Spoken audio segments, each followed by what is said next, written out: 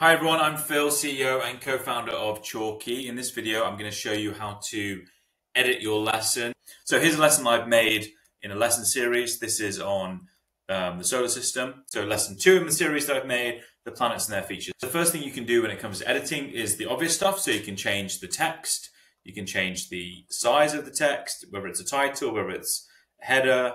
So we've got header 2, title 2. I'm going to change this to title 1 and make it a bit bolder, a bit bigger.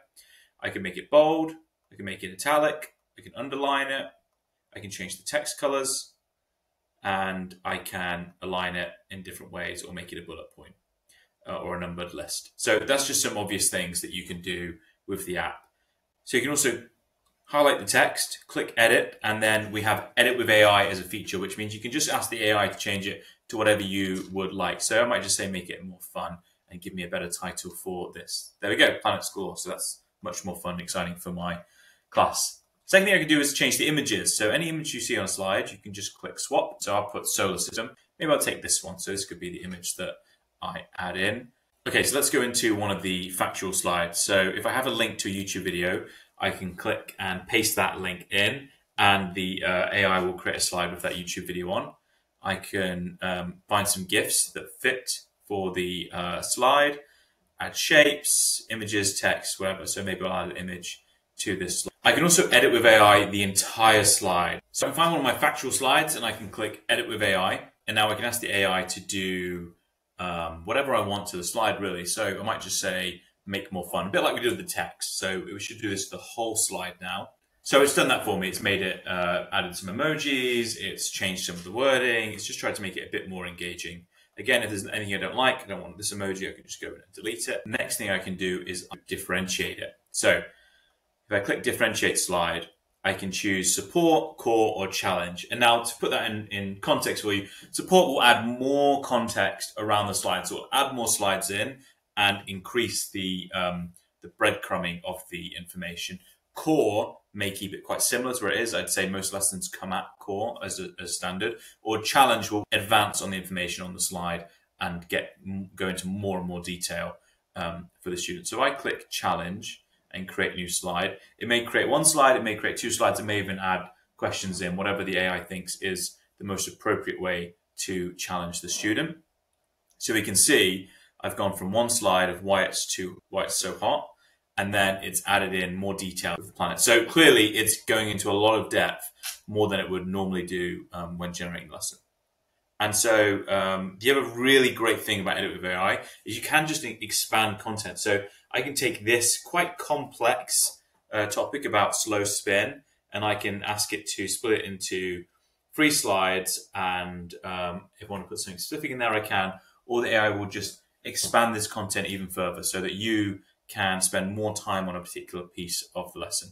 So you can see it's not only has it expanded the detail of the slide, it's also gone into why it spins backwards, and then added in a question for the class to discuss with a suggested answer. Okay, so now you can see I'm building my lesson. I've gone from the 14 slides I started with. I'm now up to maybe 20, 21, 22 slides.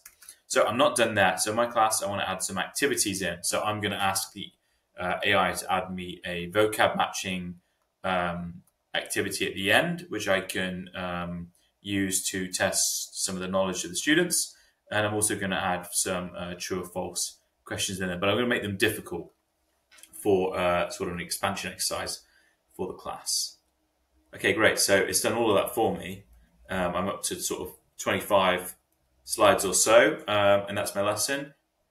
A couple of things you should know. If you don't like the theme you chose, click the theme button at the top and just change it. We've got all our themes here, so I can maybe change this whole theme to storm, make it a little bit more simple. You can share the lesson with anyone you want. Just invite them by email or click the link. You can also choose if anyone on the link can view it, or if only those you invite directly. You can export the lesson on Google Slides, PowerPoint, PDF, and you can present from in Chalkie. So it just looks exactly like you might get with your Google Slides presentation. And that's my slides built in what took me less than a couple minutes to make that lesson and edit it. Now, if there's something you want to do with the lesson completely. So let's say this lesson's great, but you want to make maybe a differentiated version of it, a little more support in there. So I can actually click edit prompt, and it will copy the prompt into an entire new lesson, or this is a series, and then I can just go and change everything from scratch and regenerate everything from the beginning. So you've got a lot of options for editing your lessons. You've got a lot of options for differentiating the slide content in there, editing the slides with AI, but most importantly, you stay in control, and you can either do it yourself, lean on the AI, mix and match, whatever works for you.